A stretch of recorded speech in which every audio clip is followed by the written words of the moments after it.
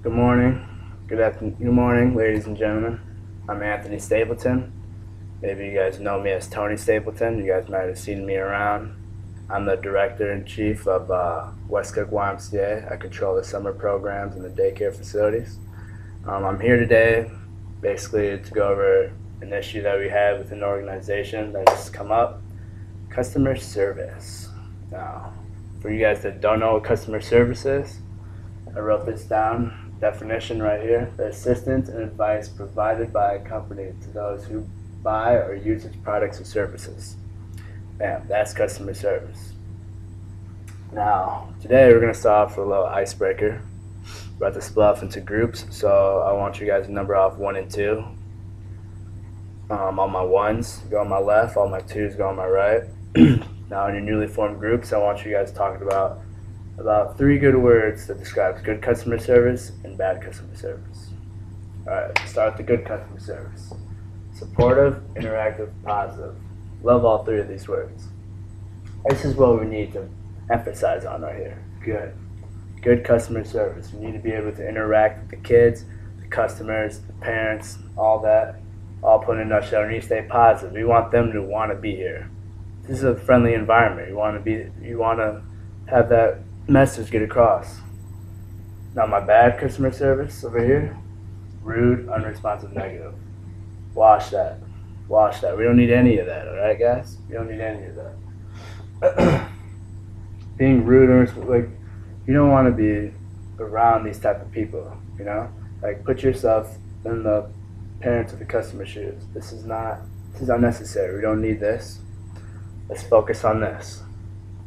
Now, I have gotten specific complaints from parents and customers, 3 main ones that I will shortly talk about, and then we're going to come up with some solutions to solve these problems, alright guys? Only give me about 5 minutes, shouldn't take too long. Start with these problems. First one, unfamiliar with facilities and activities going on within the organization. This is not acceptable at all.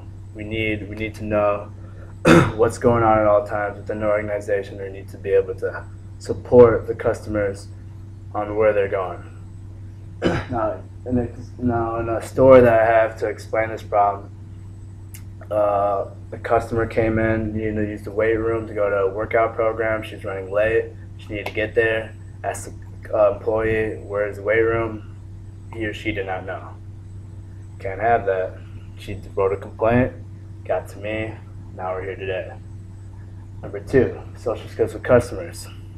This is basically means how you need to be appropriately approaching the customer. Now, a story I have for this: the customer came down, brought her kid. Kid was not following the rules. The parent came down. The customer told the parent basically barked back, and because she thought her child was an angel, the employee barked back at her, which we cannot have. We cannot have that. And she basically wrote a complaint. So it got sent to me. Bad customer service. The employer was being rude. Can't have that. Last one, not attentive. We're camp counselors here, guys. We need to be engaging with everybody, not just the kids, the parents, even with each other. We're a team, we're a family. We gotta stick together. Now, here are the solutions I've come up with that we need to implement. All right. Out of all these solutions, we'll start with number 1: how to solve the unfamiliarity with the facilities activities. How to solve that issue. We have tours, strict training, team building, and pamphlets. The number 1 solution, in my eyes, tours. You need to tour this building multiple times. Talk to all the other employees around the building. See what's going on. We're about to be touring a lot more during training. Maybe free you guys up. Maybe you guys could walk around after work. Get a little more touring going on. Now to the second problem, social skills with customers. This is kind of hard, like, because I know you're either good at this or you're not. You're either good at this or you're not, you know. So basically, My solutions were stay positive. I'm emphasizing positive for good customer service. Always be enthusiastic. Want to be here, right? Or at least act like you want to be here. Understand and review policies and rules. We should know that. We go through those in training, but if you need a refresh memory, we can do that. But the number one solution I say is ask for help from coworkers, supervisors, managers, etc. If you see one of your employees getting barked at, or one of your coworkers getting barked at, go help them out. See what the issue is. Try to solve the problem.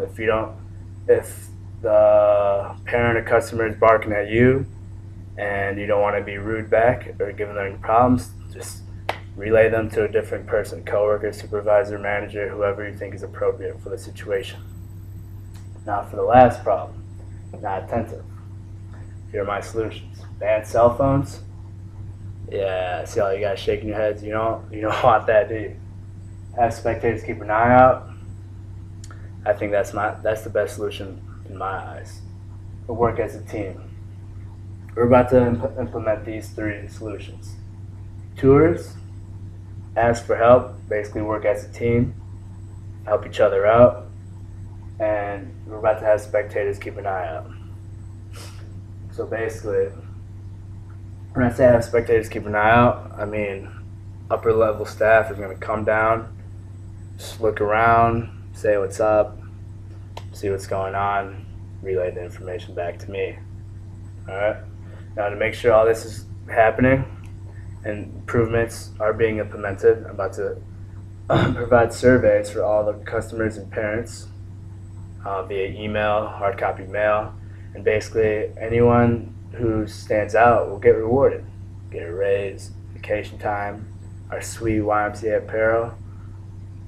And I'm not going to tell you what exactly is going to happen or what exactly rewards you're going to get.